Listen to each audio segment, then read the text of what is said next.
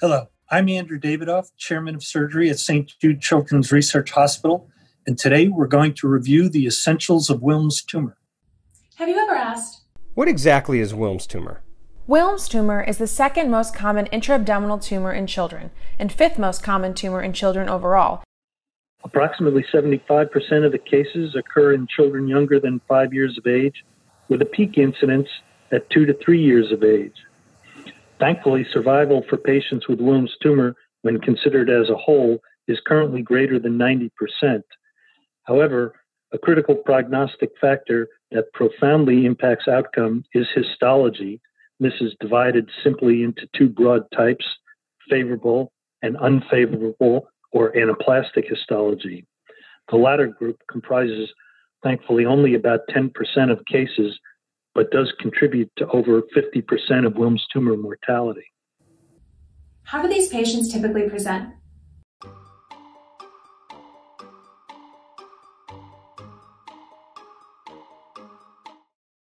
Interestingly, children with Wilms tumor typically present with an asymptomatic abdominal mass. Associated signs and symptoms such as malaise, pain, microscopic or gross hematuria are found in only about 25% of the children, as is hypertension. So if a patient presents with abdominal mass and you suspect Wilms, what's a typical workup?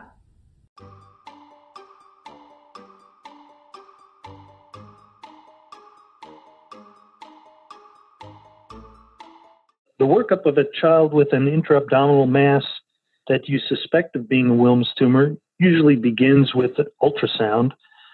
CT of the abdomen and pelvis is generally the definitive imaging study of choice for those patients who are suspected of having a renal tumor based on ultrasound.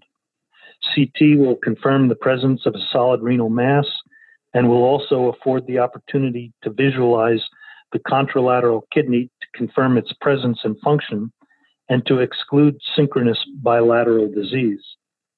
Intravascular tumor extension occurs in about 6% of Wilms tumor cases. Therefore, this should be specifically investigated in preoperative evaluation, as it may alter the timing and conduct of surgery. If intracardiac extension of tumor thrombus is suspected, this can be assessed by echocardiography.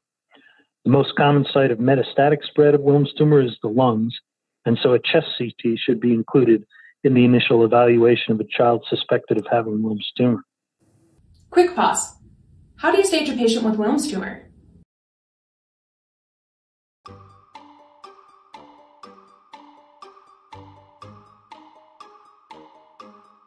The Children's Oncology Group currently uses a surgical pathologic staging system in which localized Wilms tumors that are confined within the renal capsule are stage 1, while those that penetrate the renal capsule but are resected with negative margins are stage 2. Circumstances that make Wilms tumor stage 3 are various and include biopsy or rupture, either preoperative or intraoperative, positive resection margin or gross residual disease, lymph node involvement, or the administration of preoperative chemotherapy. Metastatic disease, which occurs in about 12% of patients, is considered stage 4, although the local stage should also be evaluated, as this will determine whether abdominal irradiation is indicated and to what field. Patients with synchronous bilateral Wilms tumor are stage 5, but here again, local stage for each side should still be evaluated. Time for some management decisions. What would you do for a 4-year-old with a unilateral Wilms tumor?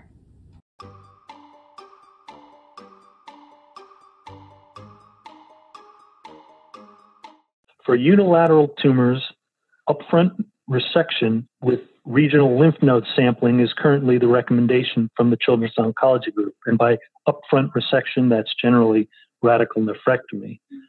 And the reason why this approach is favored by the COG is twofold. First, although Wilms tumors can grow to a large size, even large tumors rarely invade surrounding structures. And so because of this, most Wilms tumors are resectable at presentation.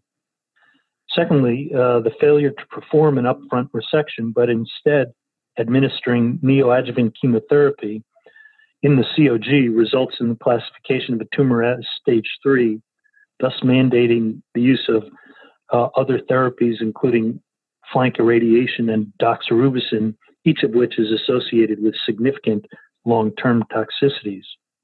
Treatment of favorable histology Wilms tumor that's stage 1 or 2 is just limited to vincristine and actinomycin B. And more recently, in rare circumstances, when the tumor is stage 1, weighs less than 550 grams, that's the tumor weight plus the kidney, and the patient is less than 2 years of age, no adjuvant chemotherapy is given. And actually, raising the age and the weight limits of the tumor plus kidney are currently being considered for study by COG. But it is important that careful lymph node sampling be done, as it's a critical part of any operation for Wilms tumor, because the presence of nodal involvement is associated with an increased incidence of tumor relapse and a poorer prognosis, although effective, albeit more intensive therapy exists to treat children with stage 3 disease. So lymph node sampling should be performed even in the absence of abnormal nodes on preoperative imaging or on gross inspection during operative exploration, since these circumstances really don't reliably predict lymph node negativity. Partial nephrectomy for patients with unilateral, non-syndromic disease and/or laparoscopic nephrectomy are really not currently standard of care and should generally only be performed in the context of a clinical trial. What if that 4-year-old had bilateral Wilms tumors? What would you do then?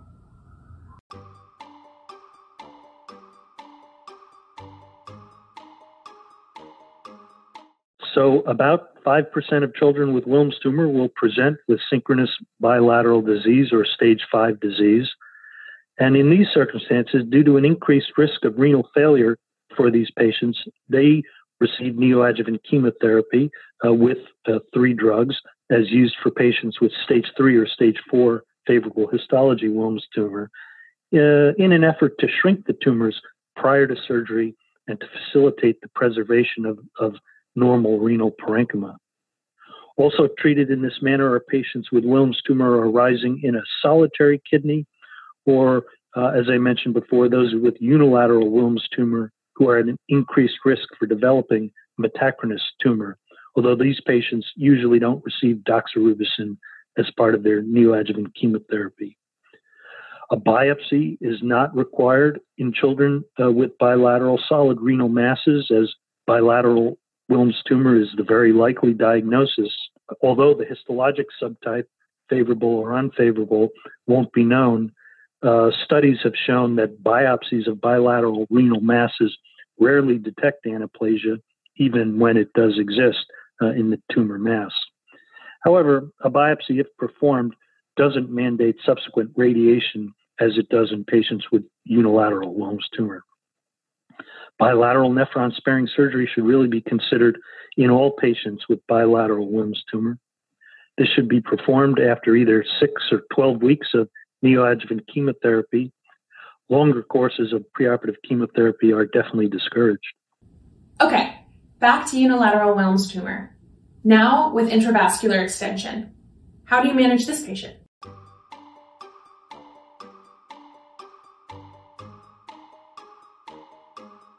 So these cases can be quite challenging.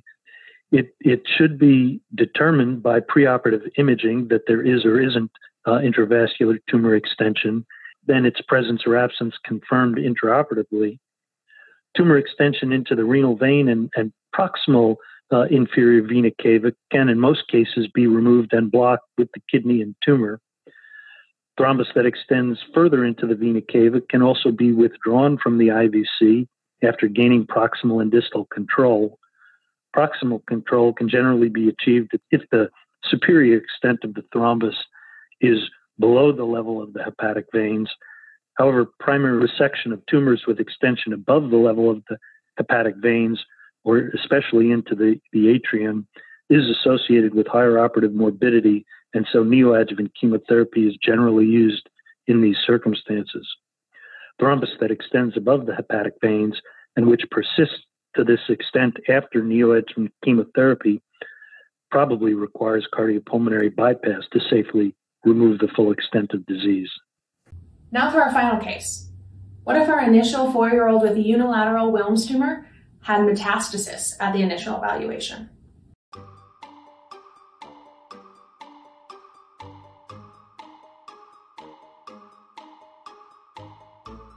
About 12% of Wilms tumor patients will have evidence of hematogenous metastases at diagnosis, with 80% of these being pulmonary metastases.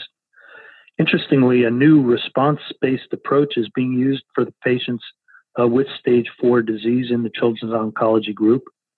These patients treated with 3-drug chemotherapy who have radiographic disappearance of their lung metastases, or who have tissue confirmation that residual nodules don't contain viable tumor, at week 6 imaging reevaluation will be considered rapid responders, will continue on this 3-drug chemotherapy at 6 weeks will be considered slow or incomplete responders. They will be switched to more intensive chemotherapy regimen and will receive whole lung irradiation. Now that you've reviewed the lecture, what would you say are your key clinical takeaways?